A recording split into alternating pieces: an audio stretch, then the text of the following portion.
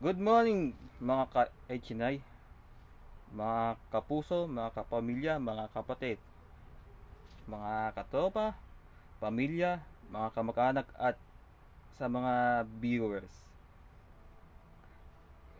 Ano oras na ba? Since 8:14 AM ng umaga at saka init ng panahon, di ba sa mga FB viewers? Ano ba ang pag-uusapan natin? Ang pag-uusapan natin ay tungkol sa intellectual disability. Ano nga ba ang ibig sabihin? O, let's go. Paliwanag natin yan.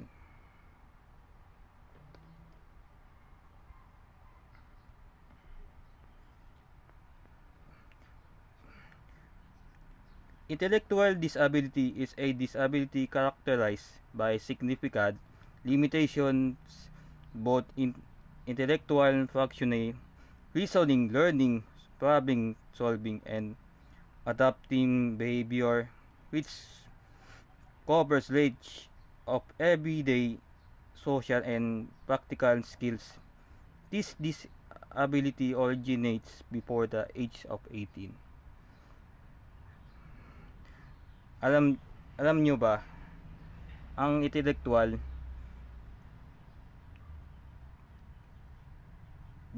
limited ating rason,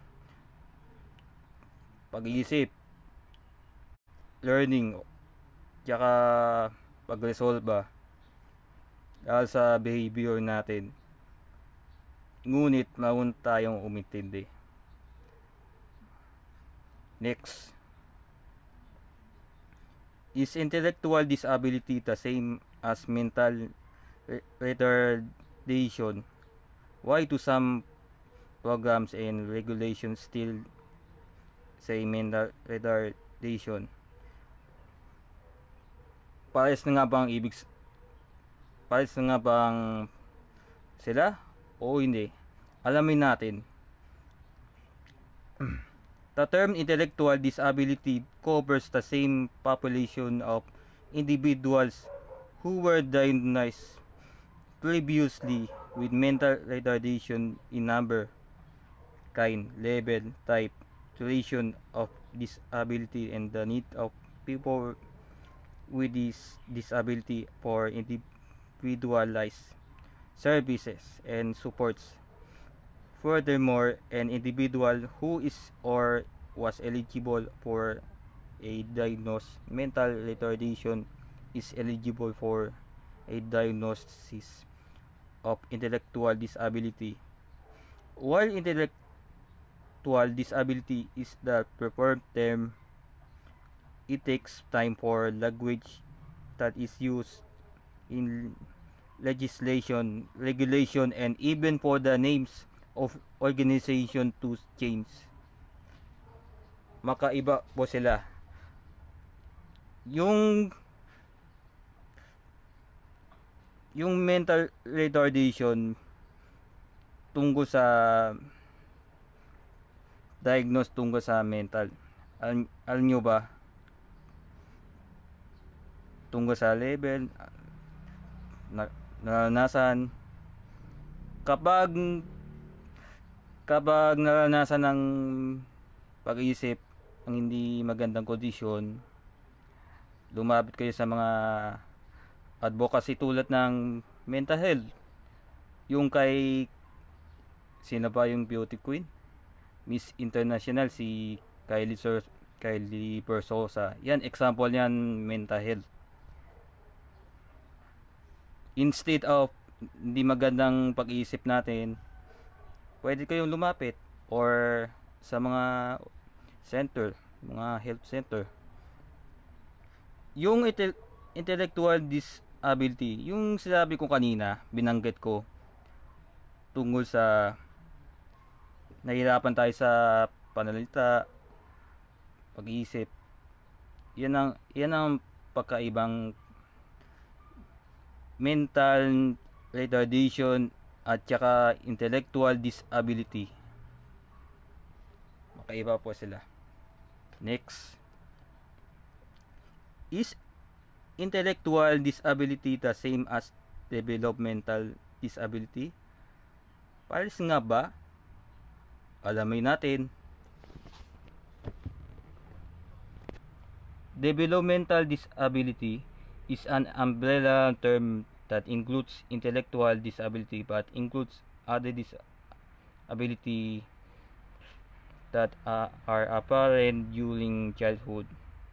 Developmental disability are severe chronic disability that can be cognitive or physical or both.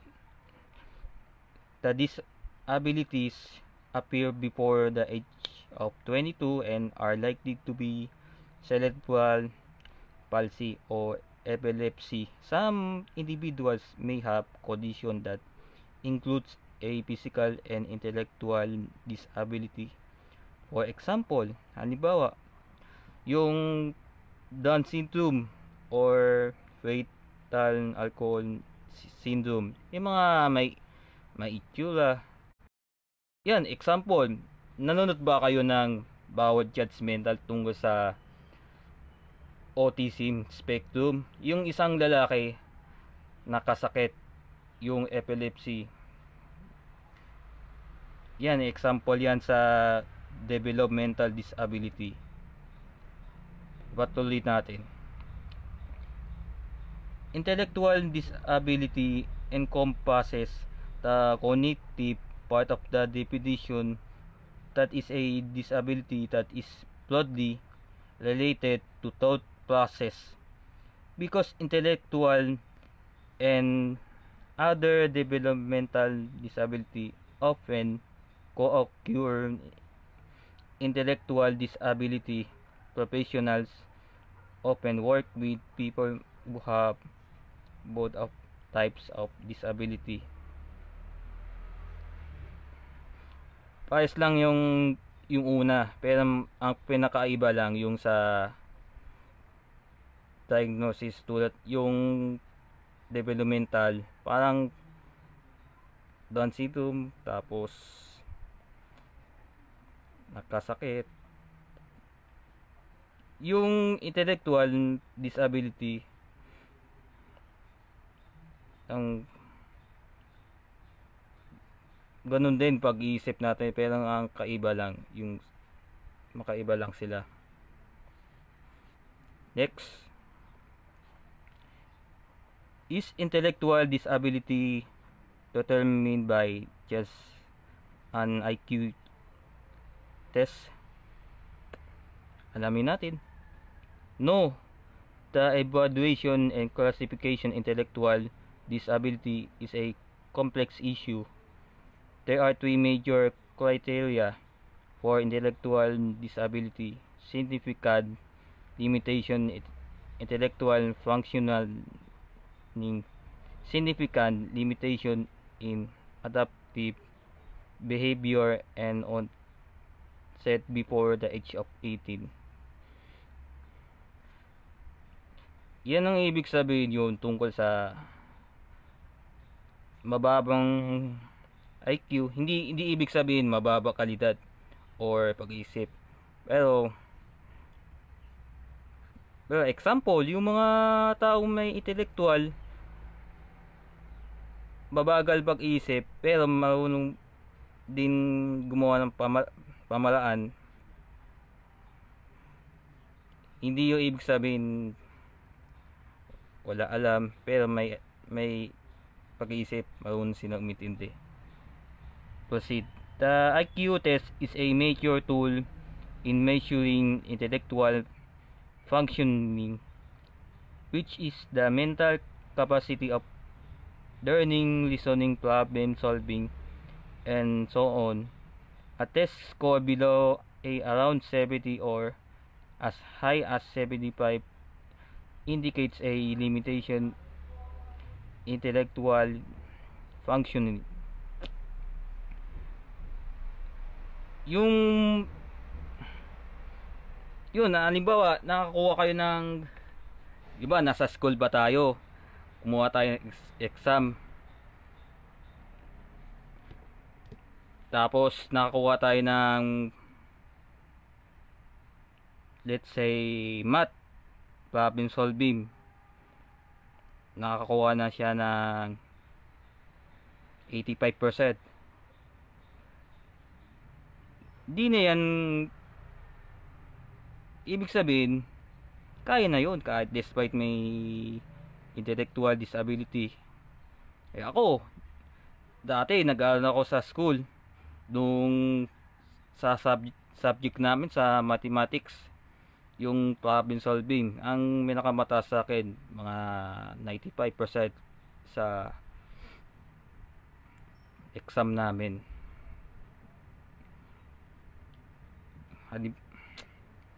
Yan ang ibig sabihin ng IQ test, yung kakayahan natin, kung kaya natin. Kaya.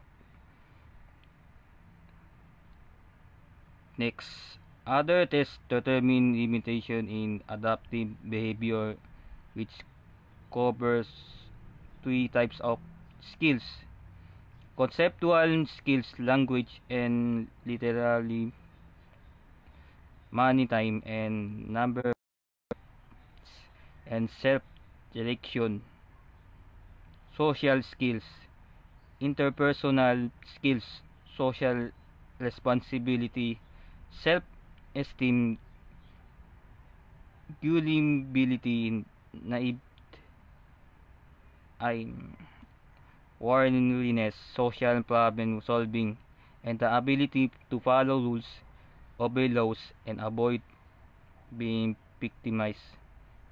Practical skills, activities of daily living, personal care, occupational skills, healthcare, travel or transportation, schedules, routine, safety, use of money, use of the telepono. Yung conceptual skills, sa yung lingua, nakipag-communicate sa iba, ganito. Tapos yung money type, yung halimbawa pumunta ka ng tindahan, ganito, ganito, tapos bayaran mo magkano ng suklit gains. Tapos self direction, yung saan ka pupunta, kung north, kung saan, halimbawa kung sa Tondo, saan pa pupunta, nasa bandang west east, yan na example. Yan ang tawag yan, kakayahan natin, kung kakayahan ba natin, syempre.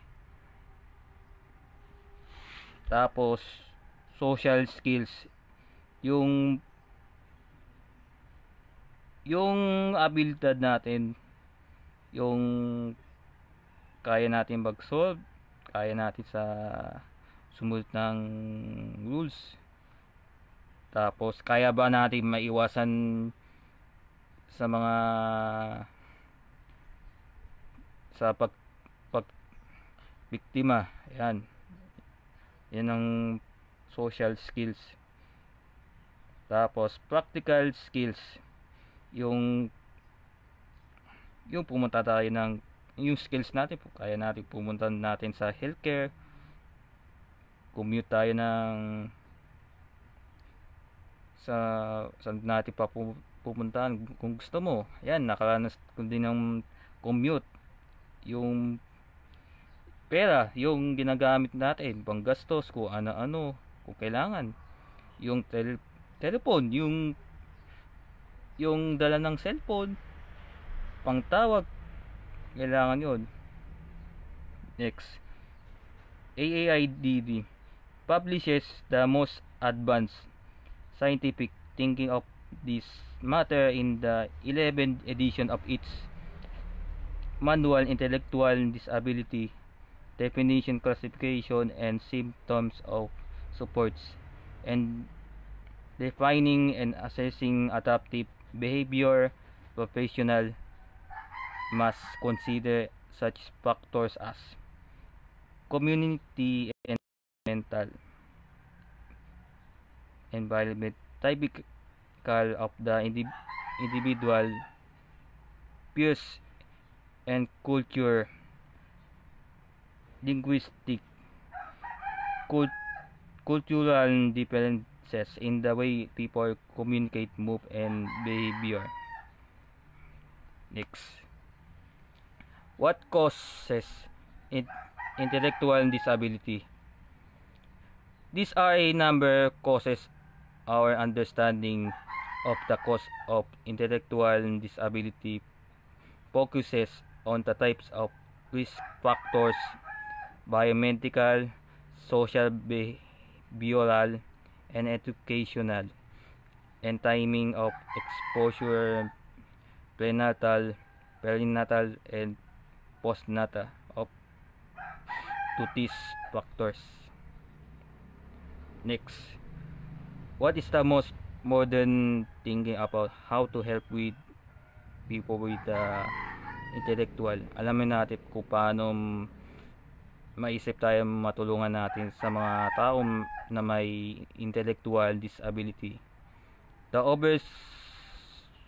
overarching reason for evaluating and classifying individuals with the intellectual disability is to tailor supports for each individual in the form of a set of strategies and service provided over a sustained period.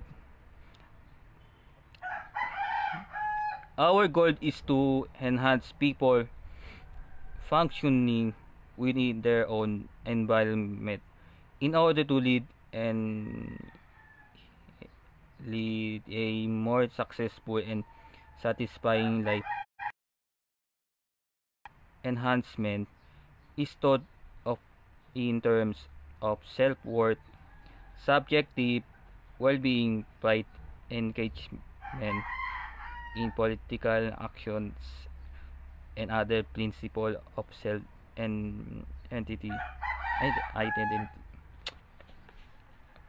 Yung una, yung pagbigay na natin support yung sa mga taon may intellectual, yung services provided, tapos yung mga pamahalaan strategies para matulungan natin.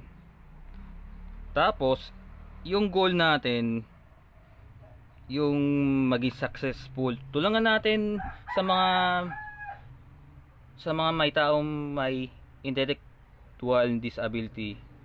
At ginagawa natin para maging successful, lalo sa mga taong may gustong pangarap, gustong maging sundalo, pulis, kung ano-ano, waiter, kahit may kapansanan,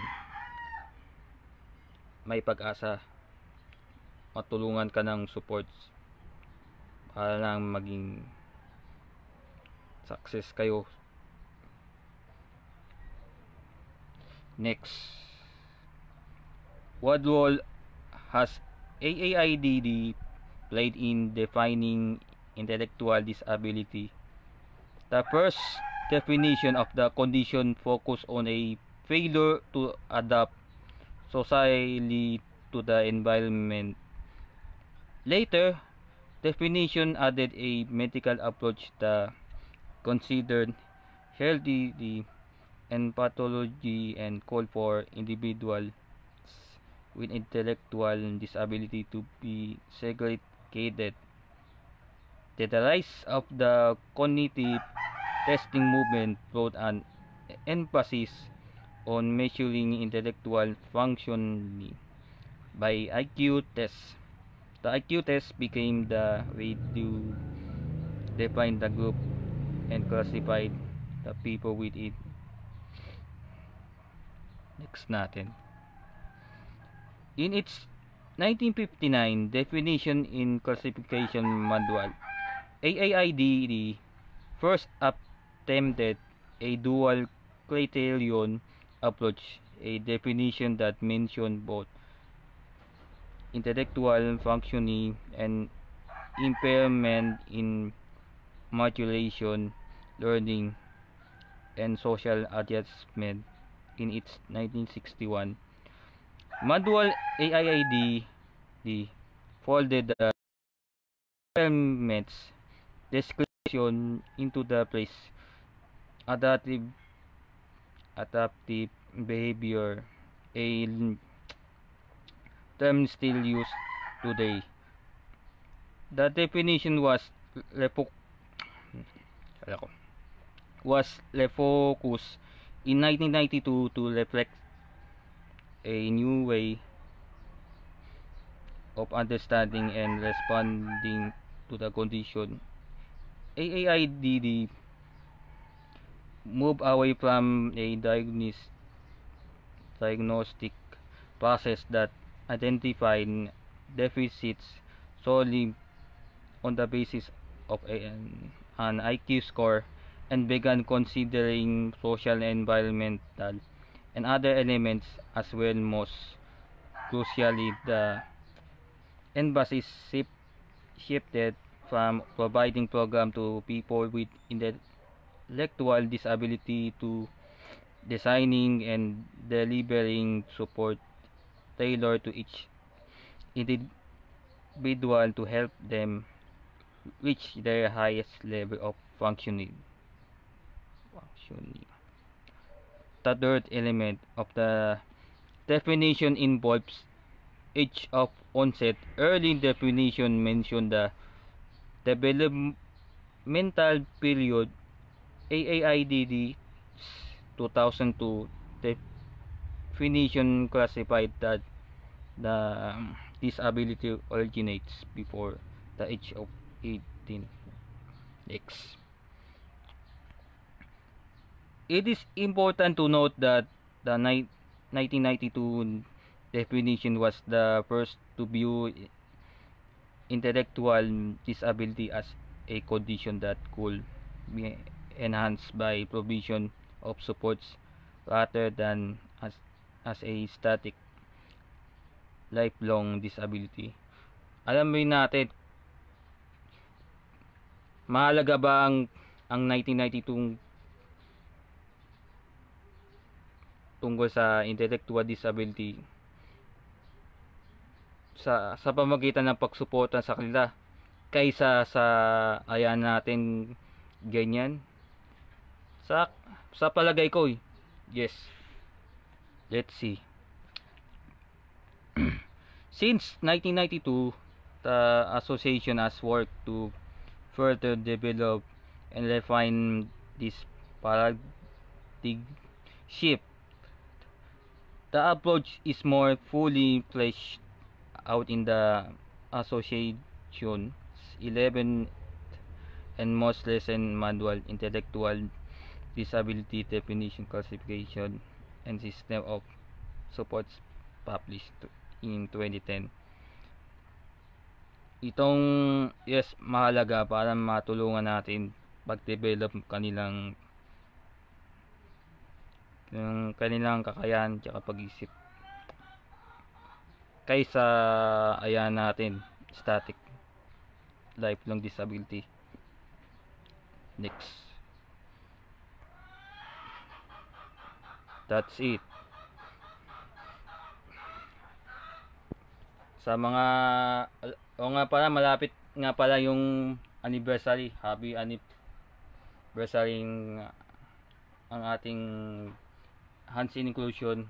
Wish ko sa ating organization, sana patuloy-tuloy sa ng tagumpay nung simulan natin yung pag-success. Sana patuloy-tuloy, sana more blessing, more wishes, and more project to come. Sana maging successful ang ating HNI. God bless. O nga pala, sa mga sa mga viewers, itong mahalaga ng intellectual, kapag may intellectual disability, wag lang kayong mawalang pag-asa. Kapag meron kayo, pwede kayong humingi ng tulong sa mga parent, para matulungan kayo ma-resolve ba, diba, sa mga ka-HNI. Ah, wait lang, may ibabati lang ako ng birth sa mga birthday ng this March. Any question? Kung gusto nyo sabihin, comment lang kayo.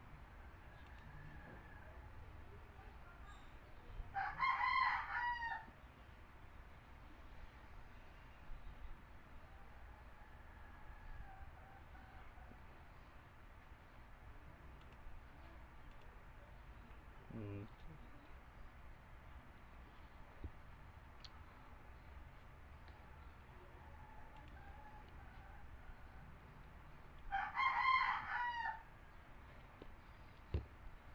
Ang init. Teka.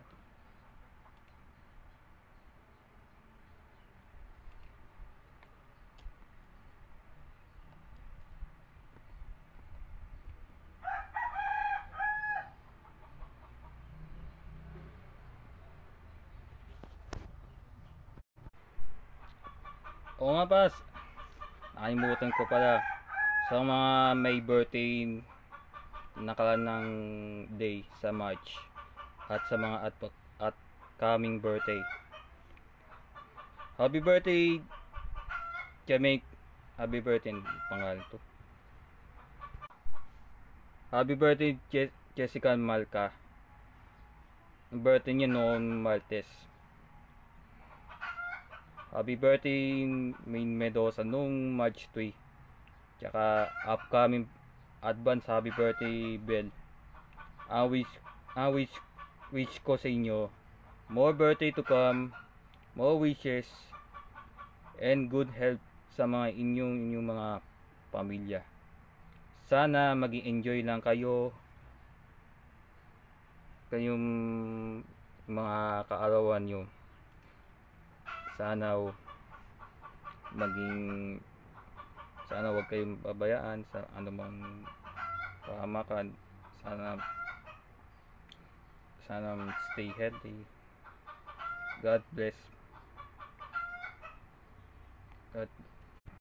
At sa mga gustong umorder ng t-shirt, andito na sa online sellings.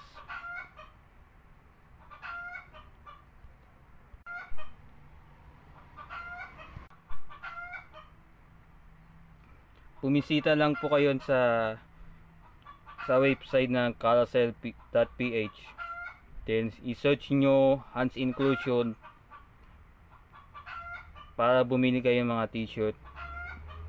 Maganda ito, matibay, hindi to madaling masira, tsaka komportable. Sana nasa mahalaga mga 200 pesos yan each, lahat yan, price lang yun. Sana pa-order kayo, please order kayo. Tapos kung sa mga hindi nakakaalam, kung may itanong tungkol sa t-shirt, pwede lang kayo mag-message sa HNI page para may madaling ma-message sa inyo.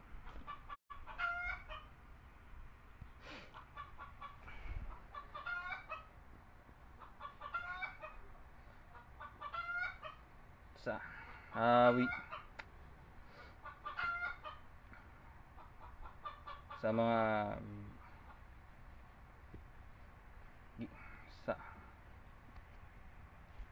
hanggang sa muli sa mga HNI, enjoy lang kayo.